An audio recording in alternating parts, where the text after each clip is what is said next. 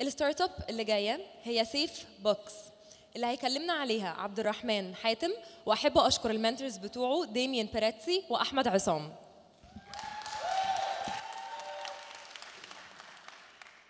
مساء الخير، انا عبد الرحمن حاتم، co-founder and CEO of SafeBox. في SafeBox احنا لقينا لما عملنا ريسيرش ان احنا عندنا في مصر في مشكله كبيره، وهي ان في ال SMEs بيفيلوا within their first year.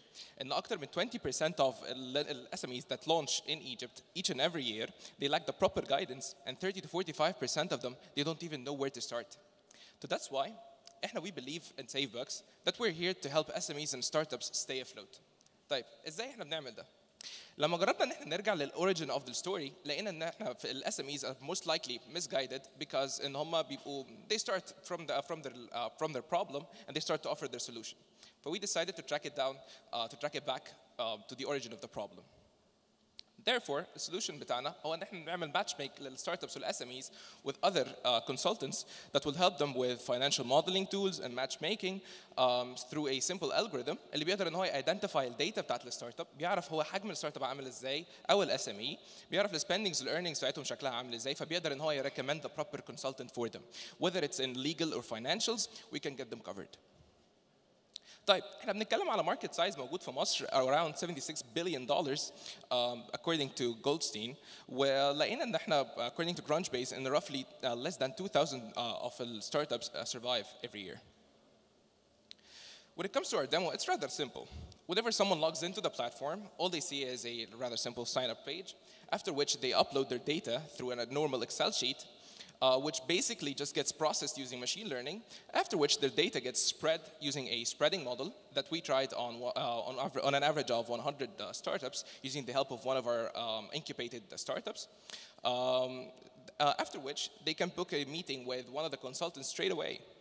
They can do so because we sync with their calendars so they can get to know their appointments and easily book an appointment according to their free time. Whenever they do so, they can get to choose whether it's someone from their partners. So we decided to choose the central bank or the central bank's authorized list of consultants that's available for the public to use. Or they can pick one of the freelance consultants, which is easily used.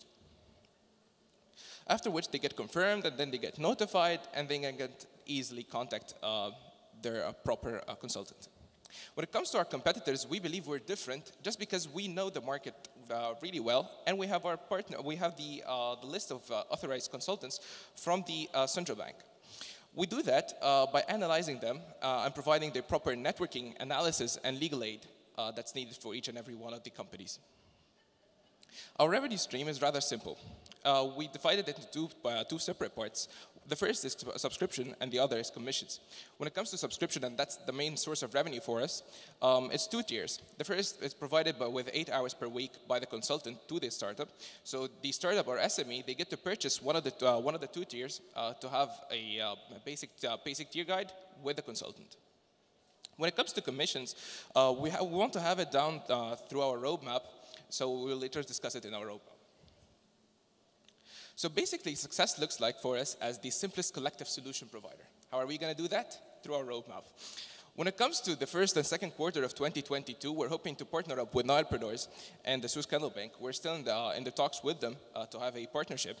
After which, in Q3 and Q4 of the same year, 2022, we want to expand beyond just financials and marketing. We want to expand to legal and HR consultancy.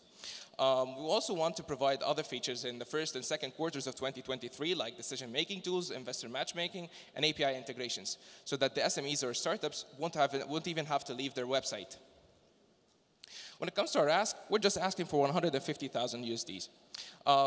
It's divided into 40% for product development, 25% for customer acquisition, 20% for marketing, and 15% for team building.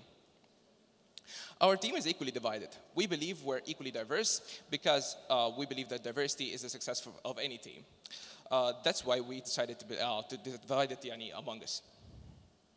And that's about it.